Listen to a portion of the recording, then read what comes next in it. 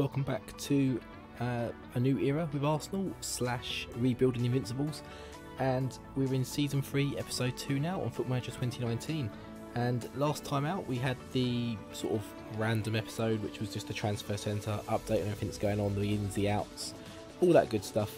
No live com or no com anyway, but we have got that today. We've got Millwall. I skipped United, I skipped Liverpool.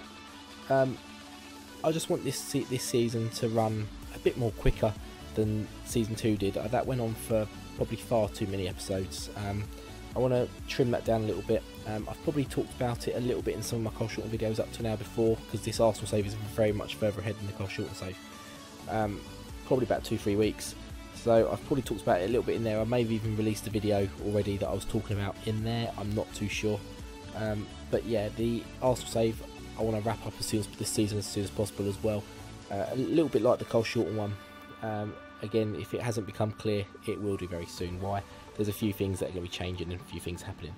But yeah, I don't want it to run as long. Plus, I thought Millwall would be an interesting pick. It's a new team in Premier League history, and if I'd have done Man United and Liverpool, or Liverpool, both those games would have been a bit close to Millwall to justify keeping in fact that we want to try and, not speed through this season, but make a bit faster progress. And not dwell on certain games just because they're there. Last season I think I played United, all the big teams, probably twice on comms, just because they were there. I could whack them in the SEO and stuff, a little bit of a cheat, but I'm not going to do that this time. But they are still managed by Neil Harris, which is interesting to see. They do have Joe Willock on loan. Obviously can't play today because he's our player. He's done alright in the 3 games he's played so far. It's good to see him getting some Premier League football. But without further ado, you saw the league table here. We are currently top. Chelsea do have a game in hand, so they can catch us. We do have a game in hand with Man United, so we've got a little bit of a gap there. And Man City have closed in as well. They're now 3rd. Tottenham and Liverpool languishing down here a little bit, but no real surprises anywhere else. Apart from the fact Millwall aren't in the bottom places, they are doing okay. 2 wins. No, 1 win and 3 draws from their 7 games so far. So doing okay. If they keep that up, I'm sure they'll be fine. But let's see how we've got on in the season so far. So as you can see, we do have an unbeaten record. So we are still the Invincibles. We've done better than last season when we lost the first game against Southampton, I think it was. We've done better than that this season. Not much better in the first game. We were away to Burnley, a team that obviously, I think they were the last game of last season, and they stopped us winning the title essentially. But it was still a team that was still grounding in. So we were still trying to work out what we were trying to do. Trying to work out what we were doing, that sort of stuff. A lot of new faces, a lot of new players, trying to figure out who's the starting 11, that sort of stuff. We probably were lucky to get a draw in this game. We were lucky not to lose the first game of this first season as well, but we held on. I mean, they didn't really trouble us, I suppose. A lot of shots, but not a lot come from them. Nothing escalated. Fellaini's in there as well. I mean, they haven't, from what I can tell, they haven't improved their team that much. So, doing very well. And is it still Sean Dyche? I think it was. I think I checked it at the time. It is still Sean Dyche. He's still doing very well. And he hampered us. But we got straight back on track. Home to Aston Villa, 4-0 win. So the new system is taking shape as well a little bit. So we've gone from the attacking midfielder last season to a flat 4-4-2. 2 strikers. Gomez coming in very nicely in this game, getting his first 2 goals to the club. 2 minutes in and 24. Sandwiching a goal by Aubameyang before Mkhitaryan rounded it off before half time. We couldn't add any more, unfortunately, in the second half. They, I guess, tightened up, just trying to save embarrassment. Didn't give anything going forward, and we were unlucky not to win more than 4. But 4-0 is still a great result in the Premier League, regardless of who you're playing, especially in the situations. Like I say, still grounding everyone in. Kazawa come back into the set. I think Kolasinac played first game, wasn't great. Kazawa coming for this one, did much better, got man of the match, and very good ratings. We then went away to Huddersfield, 2-1 game here.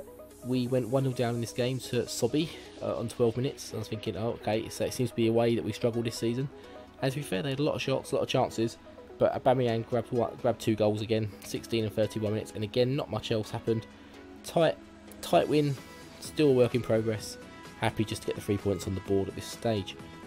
Then came the big test. Man United, last season champions, the team that gazumped us in the league. We took an early lead, well, early-ish, for these sort of games. 25 minutes, Aubameyang again. He's thriving in this new system. And we actually changed the system up a little bit in this game. I changed the centre midfielder to a box-to-box, just to give us a bit more going forward. And obviously with Sancho cutting in from the left, I felt that him and the centre midfielder were getting in each other's way a little bit. So I wanted the box-to-box to bomb forward a bit more. And I also moved Diawara across from the Vieira role, which would become that box-to-box midfielder, into the more Gilberto Silva kind of deep line playmaker. I mean, he's not a deep line playmaker, but that kind of deep infielder, defending midfielder. So I moved him there, and I also set the left back to overlap. Ashley Cole used to do that with great effect. That's what we're looking for again. So we've got Kazawa just bombing up and down, and he's playing very well for it. But we took the lead, like I say, through Aubameyang. We then got another one through Mkhitaryan against Cell Club just before half time. They did have their left back sent off, I think it's 50 minutes. The writing's really hard to read on this screen. Before Mkhitaryan had another one in 82 minutes.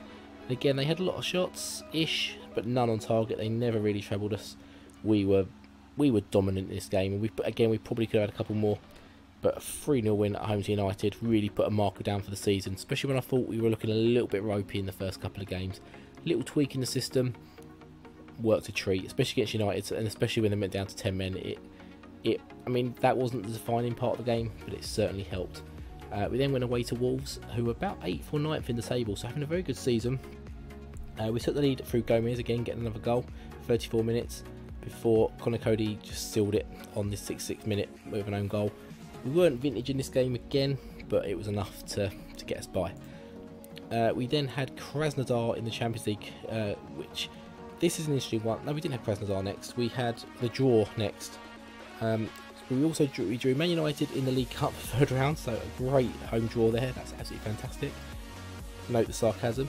Then we had the Champions League draw. We were in pot 2. Krasnodar were in pot 1. But somehow we get very, very lucky and draw the Krasnodar group, along with Besiktas and Club Brugge, as you can probably see a little bit down here. Maybe not, yeah, Besiktas and Club Brugge. But there were some very, very tough groups. If we go to stages, we want to go to here, all groups. Just have a quick scout some of the groups. Some of them are very tough. So Roma, Chelsea and Monaco in a group. Barca, Man United and Milan in a group. So they've already played.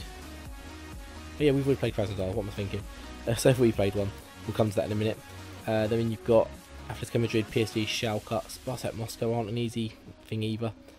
Benfica, Bayern and Ajax.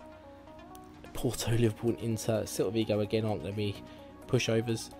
We probably got an easy group in comparison when you look at it. And you've got Real Madrid, Celtic. That's not a bad group for Real Madrid, really. And you've got, again, Juventus lost their opening game. Okay, they lost 1-0 to Dortmund. Okay, against Dortmund. That's not too surprising. Dortmund are very good as well.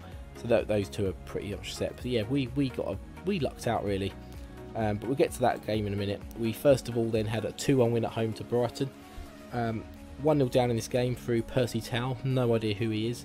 But we regrouped. Aubameyang gave us the equaliser on 53 minutes, and to be honest, it was coming. We should have been scoring before they scored. We just couldn't break them down. We finally got that first goal, and as soon as we got that first one, we got the second one. It was a penalty, 2-1 Aubameyang, and he, like I say, he's thriving this season. If we look at his stats, he is already on 8 goals in 7 games. He's pretty close to some of his seasons with us already, and his average rating is just skyrocketed as well. So he's enjoying this new way we're playing, and that's good to see. That was a big part of what we wanted to do, is get him fully functioning in this team, you know, to devastating effect. The Henry kind of role, scoring loads of goals, and that's what he's doing this season. Absolutely. This game, this came after the international break, so we had about a 2-week gap between games, and we had a lot of injuries in this team. Luckily, not too many of them to the first team. Mkhitaryan was one of them, I think, but a lot of them were sort of fringe players, who I was thinking for the Krasnodar game about dropping in, but obviously we had to have a little change up. But we went into a resounding lead in this game. Aubameyang on 15 minutes, Sancho made it 2-0 on 36, and then Aubameyang 3-0 on 57. I was thinking, nice and easy, nice and coast. I don't think we've made a change at this point. We made one, which was enforced. Torreira picked up a bit of a knock, I think. But they came back, 3-1. Kerol Nanetti, I don't know who he is. I saw him through the game and wondered who he was, but I never looked at him. Polish centre midfielder. Don't know much about him, to be honest. And then Gonzalo, I think that is, even with the C. Guedes on 87 minutes, just to make it a bit more respectful for them. But really, 3-2 was very flattering to them. We were absolutely dominant for the first 70 odd minutes. It was just that last 20 that we took off the ball a little bit and let them back in the game. And then we have finally had the group game against Krasnodar, which was a complete rotation in this game. Well, where possible. We had a lot of injuries, like I mentioned, and it was to get some of those rest a few players, but also to give a few of the fringe players, some of whom were starting to moan a little bit about game time. One of them was Ramsey, who's actually injured, who would have played, but unfortunately couldn't. We took a lead 1-0. William Goebbels getting his first goal in 5 minutes. 2-0 penalty, Mohamed El Neni on 11 minutes. Nice and cruising. Before Goebbels got his second goal on 89 minutes. Back from injury, back in the goals, got his first couple of goals for the team. Absolutely delighted to see that, and absolutely dominated this game. 27 shots, 10 on target. Could have done better with more on target, but we did what was needed. And these are the team. If you look at some of their players as well, they've got Valon Barami, Kabori, I think used to play for Watford. Is it him? No, it can't be him. I think I've had his card. I think I must have had his card on FIFA. I recognise the name. Pereira. I'm not. Is that the guy who Uruguayan? Oh, he's Russian. He is Uruguayan. He's just got a Russian. Abel Hernandez, who played for Hull. Labiad, I think the Dutch guy, is it? Or he's Moroccan, but he played for like PSV or Feyenoord or someone. PSV, yeah. Played for Fulham. Didn't realise that. It's not Stilian Petrov. We've got Bochetti, I think played for Spartak Moscow, the Italian guy, isn't it? Is it Spartak Moscow he played for a while? He did, yeah. Quite a few names in this team. Kaka played for Watford. Castaños, he's the Dutch striker, played for, was it Lisbon, wasn't it, I think? Yeah, he's gone there very cheaply, but he's not very good. Luke Castaños, yeah, it's a very good win, but more names in their team than I thought there was going to be. I'm not sure how they got into pot 1, but they did. That leaves us here to today. We've got Millwall. We've got a lot of cup games left this month, so I don't know where we'll be coming for next time. Possibly down here, Chelsea, Man City sort of range, I guess, but we'll get onto that maybe at the end of the episode. We'll jump into the lineups for the Millwall game right now. So here are the lineups. We're going with Aubameyang up top with is it Mario Gomez? I'm not too sure, can't remember his first name. Sancho at left midfield, Torreira, Diawara in centre midfield, and Iwobi on the right for Mkhitaryan, who's still injured. And a little point that comes to this, I didn't have any other real right midfielders that could play that role. I had one who I wanted to bring back. It was Darren Rogers. He's come through our, I'm going to call him Captain. Maybe not Captain America because he's English, but maybe Cap Rogers, because he is 6'17", I think, came through our youth team, and he's worth £9 million already. I tried. He's on loan at Sunderland, and they're not really playing him, so I had a little word with them. They said they're going to play him more, but as soon as Mkhitaryan got injured, right, I'm bringing him back. He's going to get a good. Mkhitaryan's out for about 7 weeks, I think. It's like he's going to have a good run. Bring him back. He had a can be recalled clause in his contract. Unfortunately, he just wouldn't let me bring him back. Same with Reece Nelson. Same with Smith Rowe. All got recall clauses in their contracts, but it wouldn't let me bring them back. I did put the question out to Twitter, so this is going back a couple of weeks now. I apologise in one of my Cold videos. This is a few weeks ahead. Still feeling quite rough, bit of a sore throat, all that. So anything that comes out, I apologise. Yeah, I put it out to Twitter, and apparently they said it can only happen during a transfer window. We were still in a transfer window because I couldn't recall them. I was very close to signing Carlos Soler from Valencia for £13 million. Unfortunately, his work permit went just over the window, so I missed him. But at the same time, I'm thinking, well, we've got a way we can cover on the right hand side, but also I want Rodgers to come back in when he's back and can come back in. But what I deduced was there's a few people that said it. One of whom I know was Sami Dodar, someone who's very big on the Twitter scene, big on the Foot Manager scene. And there was someone else, I'm not sure if I follow or whether he just commented, I'm not too sure. I think it was Mike, someone, I apologise, I'm not near my Twitter at the moment. Said it, apparently, it was Sammy, I think it was Sammy who mentioned this. They both mentioned the transfer window, but Sammy mentioned if they've not been away for more than 28 days, that could be a thing where they can't come back. And I think that's what it is. If that's what it is, then that's the case. If that's a thing, that's the case. In terms of the defence, we've got Kozawa, Reece Oxford, Socrates, and Maitland-Niles. So Bellerin's also out for a prolonged amount of time, and Leno in goal. They're going with Trusty. We actually looked at signing him in the summer. He wasn't quite up to the standard that we were looking for, but for Millwall, that's a very good signing. I mean, he's decent, but when we're bringing in people like Reece Oxford and whatnot, Yeah, it was a no-brainer. I don't recognise too many of the other players. Stefan Defoe from Burnley, of course. Joe Bryan, I think he played for Fulham. Yeah, they signed him from Fulham. I only know that because of second yellow card's Fulham save at the start of Football Manager 19. Djordjevic, is that the guy who played for United as a youngster? No. I remember him from FIFA actually, yeah, his Lazio card. Wasn't very good, very slow player from what I recall on FIFA anyway. But let's jump into the game. And I mean, it's a bit past the point now, but if you do know the reason for that work permit, recall and loan, if it is that 28 days thing, drop it in the comments below because I'd be interested to know. By the time I see the comment, it might be the next transfer window, so we'll know a bit more anyway. But yeah, drop the comments below. I don't have any concerns. How do you think? I should have sent the assistant. How do you think? Just 3 days. Yeah, whatever. So the kickoff highlight here, which will end in 3, 2, 1, any moment now. Unless it's going to give them a goal very early on. No, it was saved by Leno. Okay, that's more than we normally get, but hey ho. And it's another Millwall highlight to start here with a free kick just inside the centre circle. If we can nick it back, oh, it's gone to Djordjevic, and he's hit it in off the post. Not the start we were looking for. Not by any stretch of the imagination here. They all gather around him, and he didn't need the pace there. We mentioned him possibly being a bit slow. Didn't really need it when we give him that much space in the edge of the box, and it's another outside the box. Is it another outside the box goal? It might as well be. It's like a yard inside. Leno probably should do better, but we are 1-0 down. And we have a throw in, but right in our half, right basically on our goal line. Aubameyang even, he does win it. Oh, a great ball out to Sancho. We need some players in the box though. Aubameyang, 1-1. He is on fire. That's 9 in 8 now. I think that's in the league. Not mentioning any cup goals he might have, although probably not yet because I don't think he didn't play in the Champions League game. I don't think he's played any more cups. But great search out for Sancho. Just drifts inside. Drops it short for Aubameyang. He's got a run as well if he needs him. He doesn't. He finds the bottom corner. 1-1 minutes later. And it's another highlight here.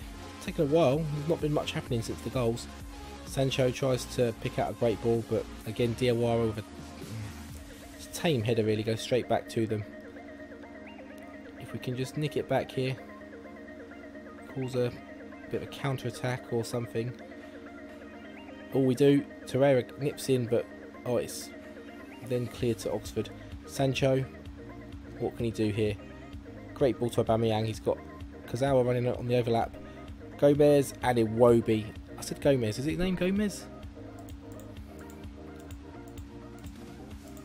I can't click on him. I think it is. But Aubameyang is giving him the assist. I thought there was another touch in there. Great cross. It must...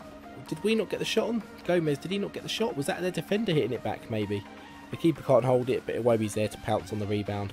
And about time we grab a rebound. I mentioned it a few of the Cole Shorten episodes I've recorded tonight. A lot of rebound goals going in against us. Nice to score one. And as we go into half time, we've turned it around, 1-0 down. We're going to go in the lead. We've done that a few times this season as well, actually. We've not always been amazing, but we've shown a bit more grit that maybe the Arsenal team in real life could do with showing a little bit at the moment. You know, the ability to dig in and grind a result out rather than trying to rely on ability to do it all the time, because it doesn't always work. And it's another highlight. It's an Arsenal throw. Diawara to make Niles. Torreira, edge of the box. He did pop a few in last season. Doesn't need to today. Finds Sancho. Jadon Sancho gets his second goal of the season. Just rolls it into the far corner. Comfortable as you like. Composure, ability, all that. Lovely little work up here. You think Torreira's going to shoot it on his left, he just drops it into Sancho and he just guides it into that far post. 3-1 Arsenal, and we are cruising. The Millwall throw. They get the flick on. Iwobi gets his own flick on, but it's back to Meredith. Knocks it into Anderson here as they try to build again from the back, well, from midfield rather. And it's a good spread out here to Chung Yong Lee. I don't know who he is. And Djordjevic, despite carrying an injury pretty much since his goal, has got on the end of it and has put the pressure on. And there are only 2 shots pretty much. Obviously not really, but 2 highlights have resulted in goals. I mean, here's where the problem is. We don't track that run. And he's allowed to just get his cross in. And despite there being 3 there, he rises and gets the header away and gets the second goal. But we are going to make a change here. Gomez, it's not his day. We're going to bring Goebbels in. I would probably bring Gomez in on that role, but he has just done very well when he's come in. Who else do we need? Who else could we bring on? I'm thinking we maybe bring Holding on in the back for Reece Oxford. Because he's a bit taller, I think, than Reece Oxford, and he might give us that bit of extra aerial ability in the crossing department. And I think... no, we're going to bring Torreira off for Ramsey. We're going to bring Ramsey on into that box-to-box role. He's not completely set for it, but I think he's a little bit better than Torreira in the actual role. But Torreira's been very, very good. And Djordjevic finally goes off. They're taking a man who's on a hat-trick off. He's done the damage, though, what he needs to do. Hopefully we can hold on here and not give up a, well, 3-1 lead as it was. To 4, just dropping deep to try and pull some strings. They're just knocking it around very nicely, playing like we like to play here.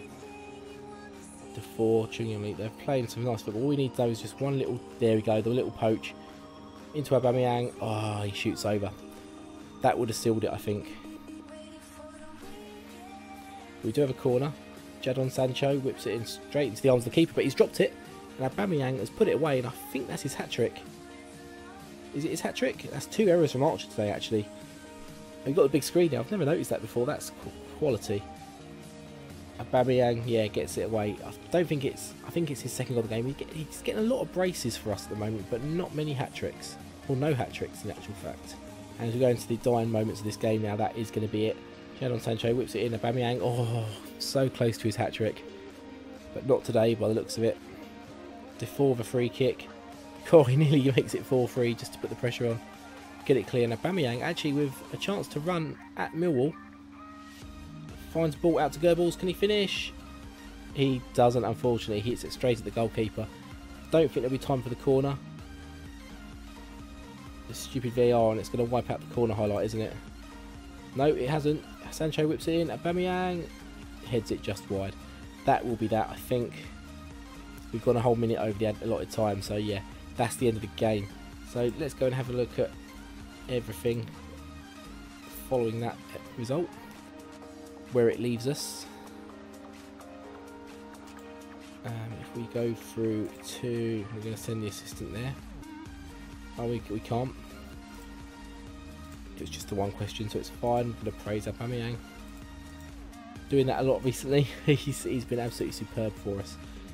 10 in 8 in the league. He's absolutely fantastic. His dribbling's going down, bizarrely. His pace has dropped to 19 from, I think, from 20. So he's, yeah, what is he now? 31? Yeah, I mean, that's going to start happening, I suppose. 19 pace is still fine in my book. We've got players that can come on and bring pace if we need them as well. But we are top. We've played an extra game. So Chelsea, who are playing... No, they just beat Huddersfield, so they've got a game in hand still. Man City, they're not playing yet. Okay, not sure what's going on there. Not sure where we played next game than everyone. West Ham doing very well as well. They just played. They've just beaten Wolves. Good result for them. Man United are level on games with us. They drew with Southampton. That's a bad result. Okay. I mean, not a bad result because Southampton are doing quite well.